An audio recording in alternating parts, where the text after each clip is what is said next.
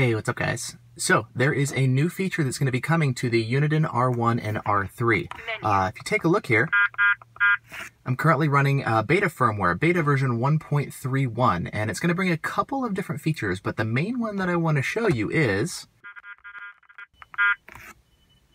band segmentation on KA band. Check this out. We've got a couple different options now for KA band sweeps. KA narrow. KA narrow like before. KA wide. KA wide to sweep the whole thing, and KA segmentation.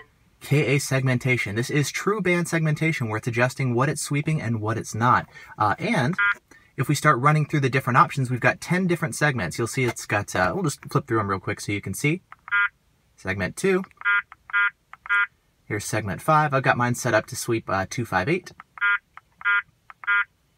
Then there's 8.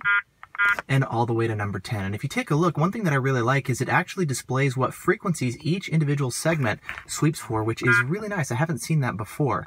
So for those of you guys who want complete control over what your detector is scanning for, if you want, maybe KA narrow wasn't exactly what you wanted, you want to customize it even further, maybe turn on KA segment 6, for example. KA 6 on. If you got those, stalkers, like for those of you guys in New York who encounter the stalkers who sweep, or who transmit a little high. KA 6 off. You now have the options, and so this is really cool. For those of you guys not familiar with the benefits of band segmentation, I've got an article on my website you can check out, link in the video description or the button on screen. Now, as far as this feature, it's going to be coming out in a bit. We've got to beta test it and figure out, the impacts to performance and whatnot. With some of the older detectors, like the Redline series detectors, band segmentation made a huge impact to performance because when this guy sweeps the entire range of KA frequencies, it's really slow, but band segmentation speeds it up dramatically.